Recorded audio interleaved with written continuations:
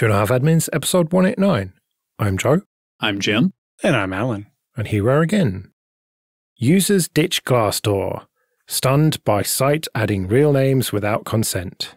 So on the off chance any of you out there don't know what Glassdoor.com is, it is a notorious site where people who have been employed, typically at larger companies that lots of people have heard of, they go to the site and they give anonymous accounts of what their time working for that company was like. Pro tip, go and have a look at the canonical one. It's quite something.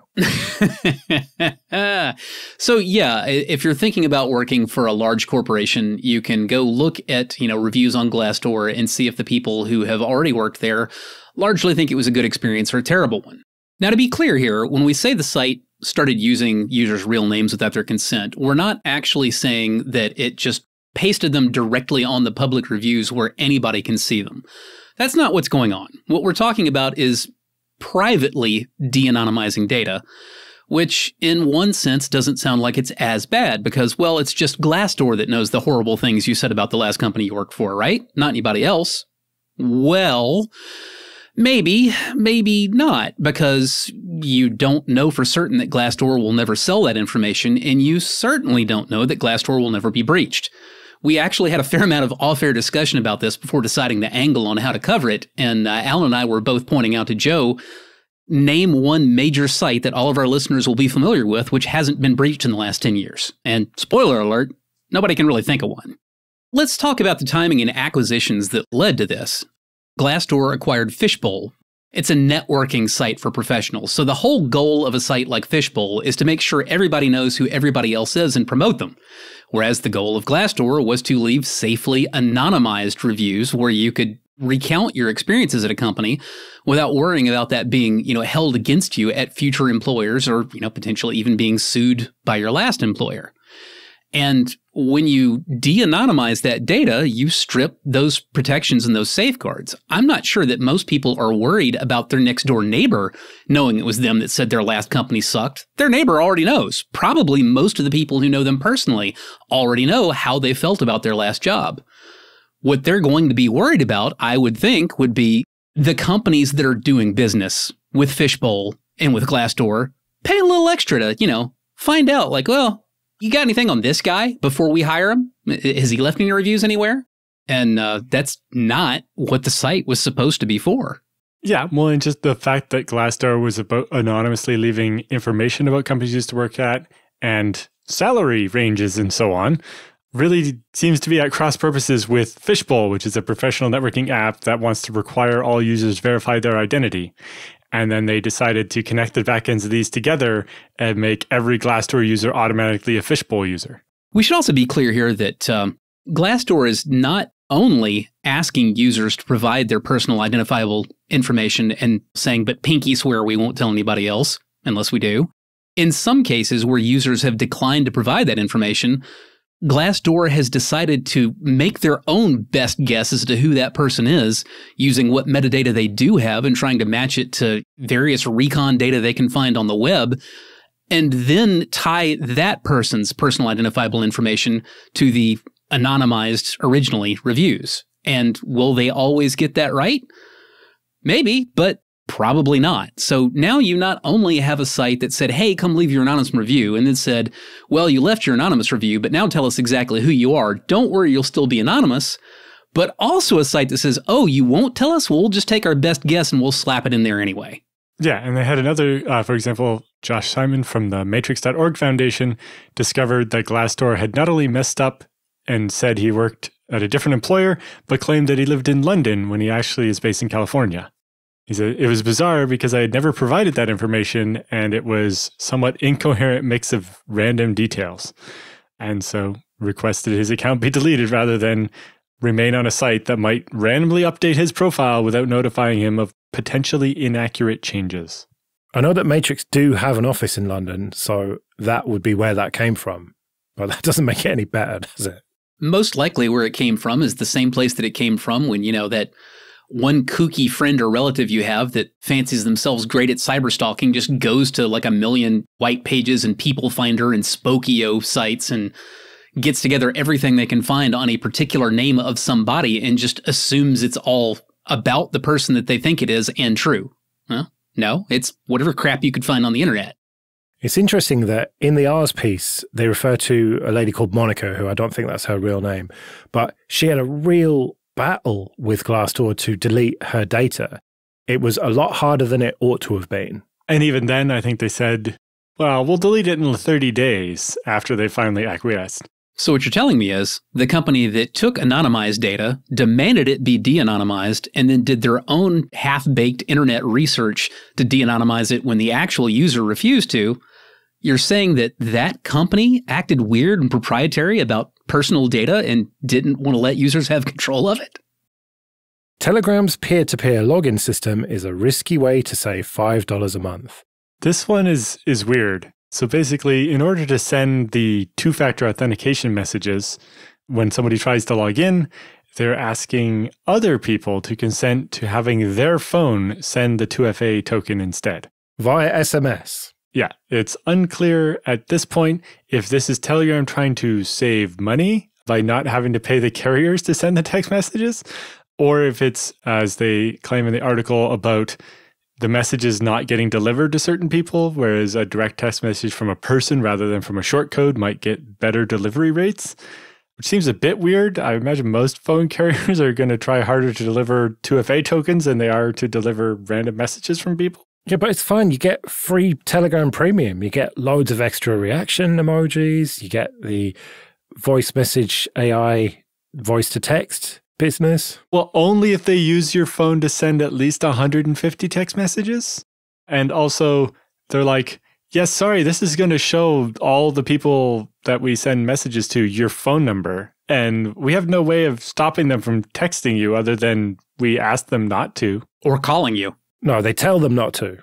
They say, don't do this. But they're absolutely going to do that. I mean, I assume both of you has at some point been on the wrong end of a Joe job, where your phone number got used as the spoofed number that somebody was sending spam texts from. I got ones where they did actual calls. I got a bunch of voicemails in Spanish yelling at me for telemarketing them or something. Yep. I've been on the wrong end of Joe jobs from text message campaigns and also robocall campaigns. And, you get people calling you like just incandescently angry because they think you're a spammer and there's finally a spammer that they can yell at. And maybe one time out of 5, you get somebody relatively reasonable and you can explain to them what a Joe job is and, what spoofed numbers are.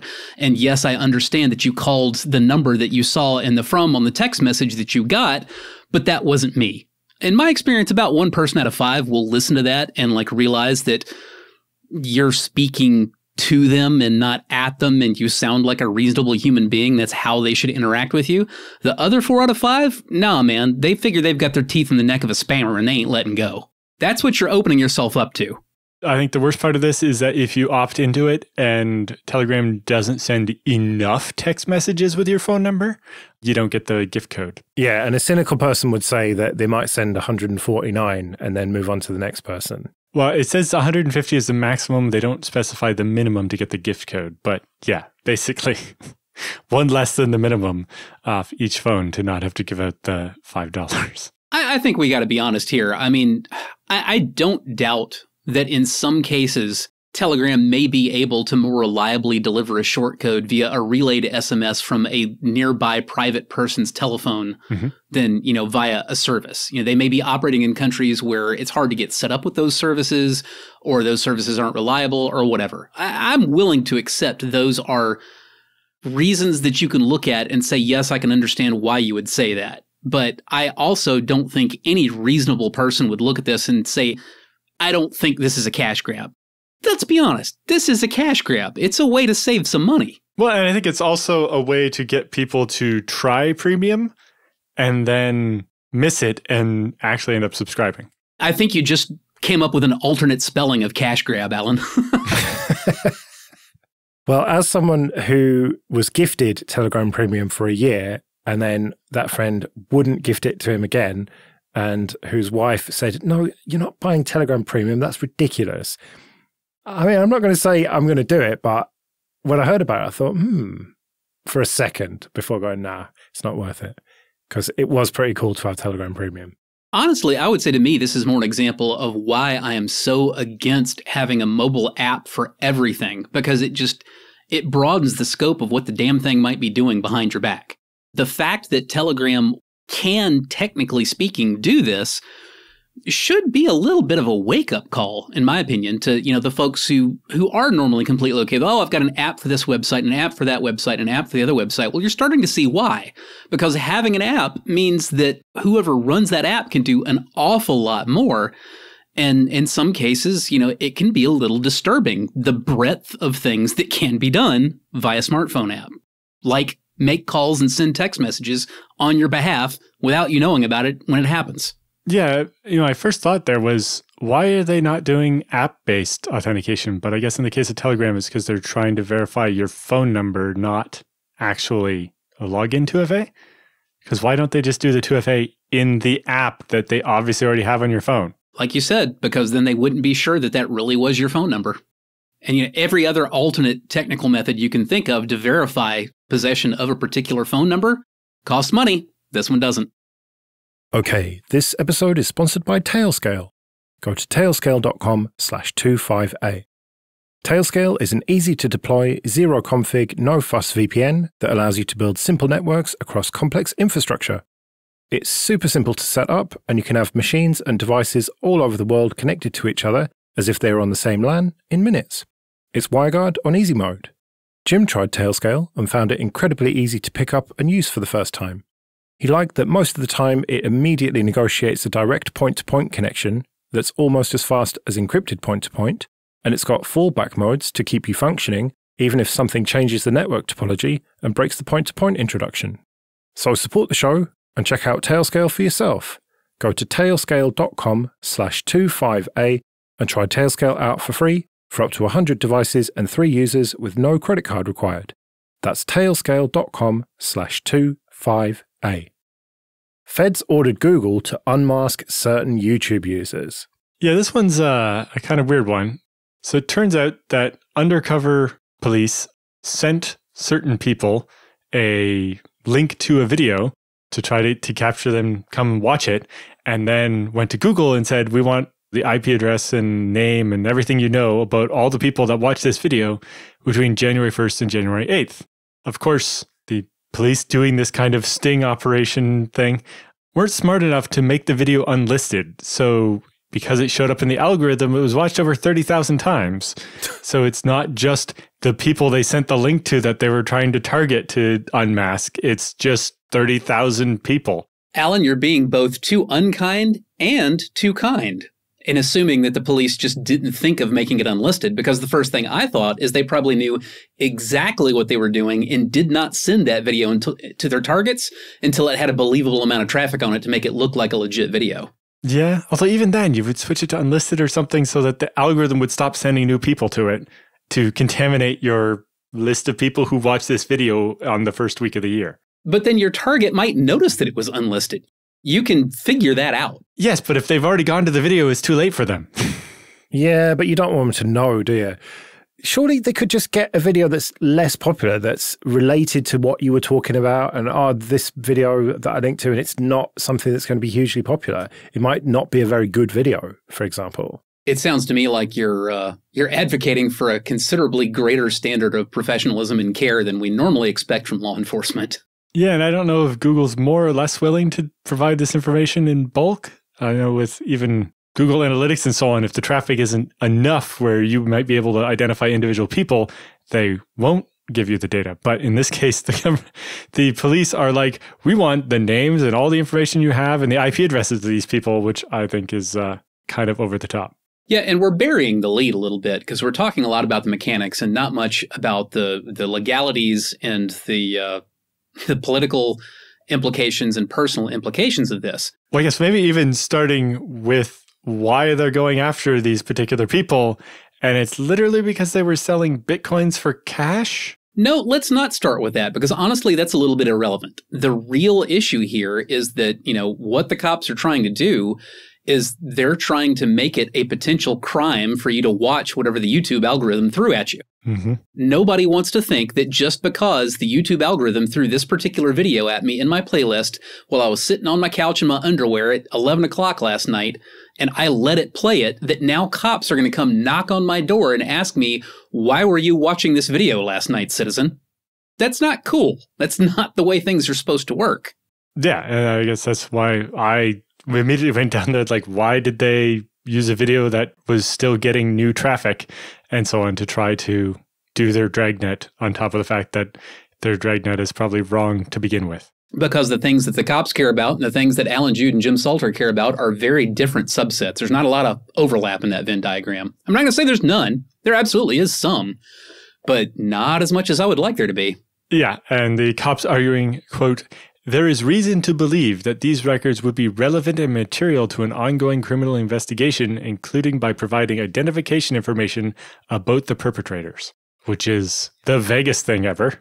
What it actually kind of reminds me of is some of the anti-drug legislation we have in my country, in the United States. We get these ridiculous court cases where the cops will, instead of suing a person who they pulled over who had $10,000 in cash in the glove box, they actually sue the $10,000 in order to attain it for the police department. What? And in a lot of ways, this reminds me of that because it's yet another way that cops attempt to avoid having a defendant on the other side of something iffy that they're doing. I'd heard of companies being a person, but money, that's a bit of a stretch. Yeah. Money can be objects, locations, you name it. And this is how they go after alleged property of drug dealers and whatever. The idea is that, it's a tool for them to get the money off the street so they can't just keep selling those drugs. But, if you follow the news stories on this, it keeps on ending up, nailing people who are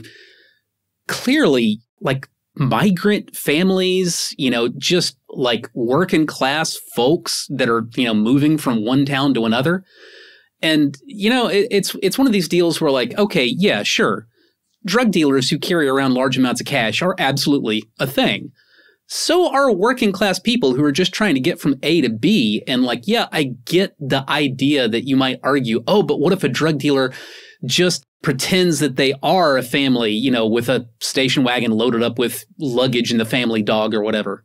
That shouldn't be a defense, which just brings us right back again, ultimately, to what this has all really been about, which is the cops have very different priorities and are looking at the world through a very different lens. Their thought is, do not let bad guy get away. That's the most charitable interpretation I can possibly have, is that job number one is catch bad guy. Whereas we tend to be a little bit more concerned with maybe don't wreck my life while you're catching the bad guys. Yeah, they have a couple other examples here where apparently a bomb threat was called in to a trash can that happened to be in the sightline of some business's webcam that had a live stream. And so they suspect the perpetrator who called in the fake bomb scare was watching the live stream. So they wanted to subpoena the records for the live stream, which is on a channel that has 130,000 subscribers. So let's unmask all of those people to maybe try to find one guy. It's like, does that make sense? What court is accepting that as a probable cause? You say 130,000 subscribers. That doesn't mean that many people watch the live stream. No, but they're still unmasking a very large number of people to try to find one person. And that seems unreasonable. Yes. The fact that 130,000 people were subscribed is what tells you that is a pretty mainstream thing to be doing. And what you don't want to do is to be targeted as a criminal because you're doing something mainstream and normal, which is exactly what we're talking about when we have these wide dragnets get cast. Interestingly, just earlier this month, the Supreme Court of Canada ruled that an internet protocol address attracts a reasonable expectation of privacy protected under Section 8 of the Canadian Charter of Rights and Freedoms. This decision has a practical implication for law enforcement authorities who will now need prior judicial authorization before requesting IP addresses from private organizations or internet service providers and search engines. Yeah, that'd be good if we all had that, eh? Mm-hmm. That'd be nice. Admittedly, we only got it like a couple of weeks ago, and only by a 5-4 decision of the Supreme Court. Oh, wow. Well, let me put this into perspective for you, Alan. You know what's less private than your IP address? My social security number. Okay, this episode is sponsored by Kolide. When you go through airport security, there's one line where the TSA agent checks your ID and another where a machine scans your bag. The same thing happens in enterprise security, but instead of passengers and luggage, it's end users and their devices. These days, most companies are pretty good at the first part of the equation, where they check user identity. But user devices can roll right through authentication without getting inspected at all. In fact, a huge percentage of companies allow unmanaged, untrusted devices to access their data. That means an employee can log in from a laptop that has its firewall turned off and hasn't been updated in 6 months. Or worse, that laptop might belong to a bad actor using employee credentials. Kolide finally solves the device trust problem. Kolide ensures that no device can log into your Okta-protected apps unless it passes your security checks. Plus, you can use Kolide on devices without MDM, like your Linux fleet, contractor devices, and every BYOD phone and laptop in your company. So support the show and go to kolide.com/25A to watch a demo and see how it works. That's KOLIDE.com/25A. Let's do some free consulting then, but first just a quick thank you to everyone who supports us with PayPal and Patreon. We really do appreciate that. If you want to join those people, you can go to 2.5admins.com/support. And remember that for various amounts on Patreon, you can get an advert-free RSS feed of either just this show or all the shows in the Late Night Linux family. And you even get some episodes early. And if you want to send in your questions for Jim and Alan or your feedback, you can email show@2.5admins.com. Adam says, I have the cheapest of cheap Linode servers, 1 gigabyte of RAM, etc., which I use to host my personal Nextcloud instance. One of the apps installed is Pico CMS, which is a lightweight CMS for making a personal site or blog. All has been good for many years, but then I recently started doing a daily blog on some coding I was undertaking. I linked to my blog entries from Mastodon, but this caused an issue. Every time I toot, my Linode gets slashdotted and goes unresponsive for some time. What Apache config should I use to protect against this? So essentially, this is about setting limits properly. By default, you are very likely using an Apache and PHP manager that is configured with the expectation of far more resources than you have available on your 1 gig Linode. So the first thing is going to be make sure that Apache is not using the pre-fork worker model. That will likely require a clean reinstallation. If you're already using Apache right now, it can be very difficult to get it to change its mind once it's already been set up and configured. When you're doing that, you want to make sure not to install mod PHP because that will forcibly reconfigure your Apache again into that pre-fork model that you don't want. Instead, you want to use PHP FPM, which is going to provide a CGI gateway for PHP processes, and you will tune its limits individually from Apache's. You need to limit both sides of that, but you're going to have much, much harsher limits on PHP FPM than you do for Apache. Once you've successfully gotten PHP out of Apache's clutches and into PHP FPM, it's probably okay to have a fairly large number of simultaneous connections to Apache. Something along the lines of like 50 to 100. Even on a 1 gig VM is usually fine, although, again, you're going to need some tuning when you're working with this light a level of resources.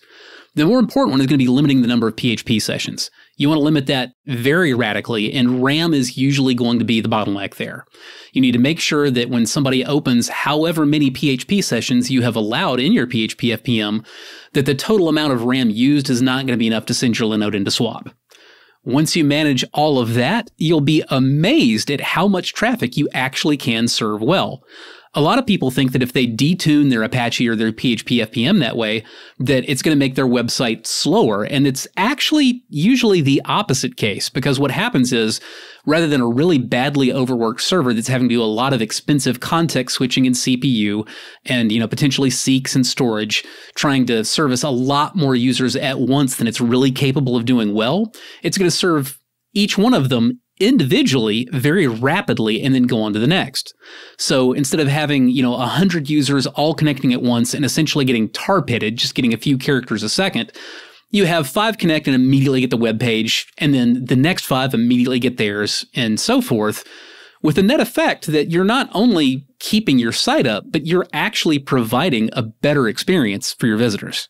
Interesting thing with Pico CMS is while it's effectively a lightweight CMS, almost a static site generator, it is statically generating your site every page load. That's not a static site then, is it? It's not a static site generator. It's a lightweight CMS where you write markdown files and it auto builds the site. It's just on demand. It's not a copy on write file system. No. It's a write on render website. Yes. So it works fairly well. I used it for a long time. Even used it for the BSD Now website for a while. Although once we had a good collection of tutorials and 300 episodes, it started taking longer and longer to render the site. Part of that was we had a bit of extra logic to show the most recent episodes and stuff, but it did eventually kind of have scaling problems. And especially looking at the fact that you're at like 1 gigabyte of RAM, you might consider moving to something like Hugo. I think it's gohugo.com, where it can take basically the same markdown files you've been writing in PicoCMS, but it will generate a static site, actual HTML files that don't need PHP at all, and put them on disk, and then your Apache can serve those with even less memory, and you only have to run it every time you edit the website. You just have it kick off Hugo, and it will recompile the site in no time at all. Then you don't need the PHP part, and you can get that many more visitors served in the same amount of resources. So what you're saying is we shouldn't expect Pico CMS to serve at a nanoscale? Now, I replied to Adam's email, and I must have just skimmed it because I missed this Pico CMS part, and I thought it was WordPress, because I suggested using Memcache. Is that something that you can do with Pico CMS, I wonder? Not directly with PicoCMS, although you can use Memcached as the backend for things like APC, the alternative PHP cache, which can do bytecode caching and object caching to speed up PHP in general. And you definitely need every last bit of that if you're wanting to serve any significant scale from 1 gig Linode.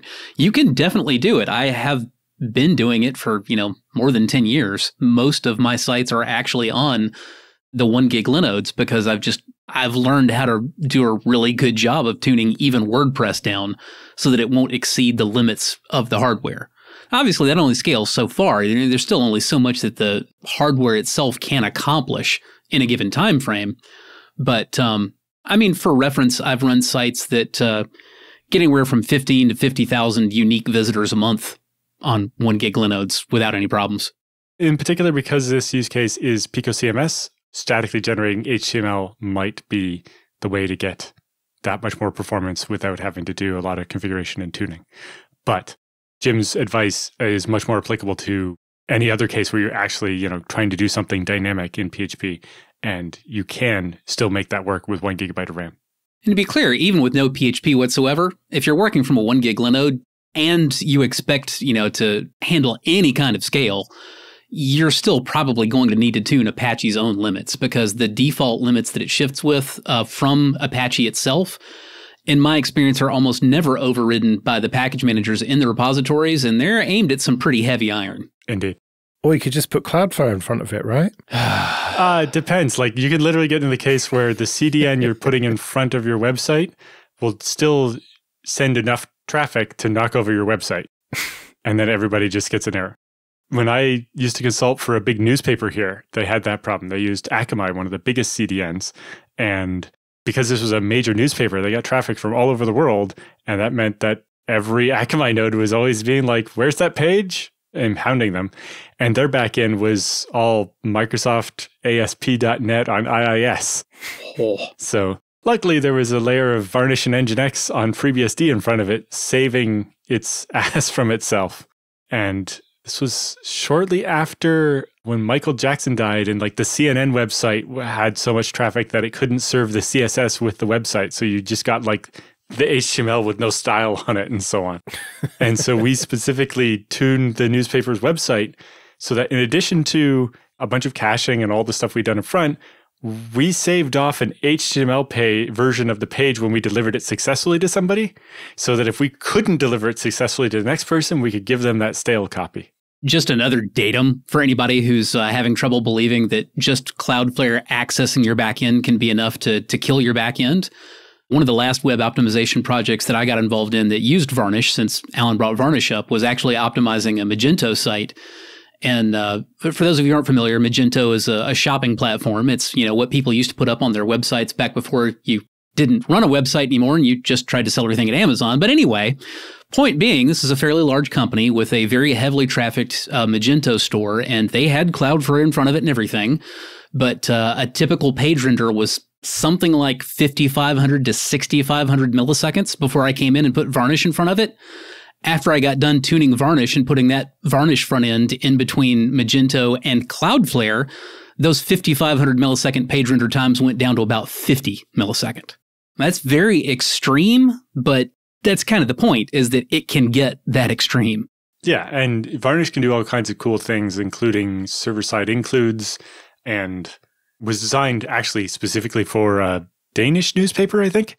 And so it had support for, this user's logged in. The content of the story is going to be the same as what we deliver to everybody else. But this widget over the side that has the weather is localized to their zip code. That's going to be different. And being able to tell I can cache the guts of this page, but not the weather, makes a big difference than just being like, this user's logged in, so I can't cache anything I show them, which is the default with like a WordPress and so on. That was the biggest difference when I put Varnish behind that Magento site, is I did exactly what you're talking about. I separated out the cacheable from the non-cacheable elements and made sure they were all handled appropriately.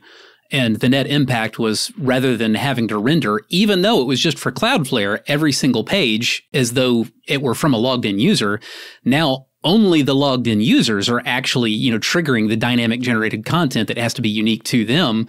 And as a result, now instead of 100% of the site traffic being treated by the backend as though it had to be rendered on the fly on demand, now only the logged in users with something in their shopping cart are actually touching the dynamic part at all, and the rest of it actually can just come from Cloudflare.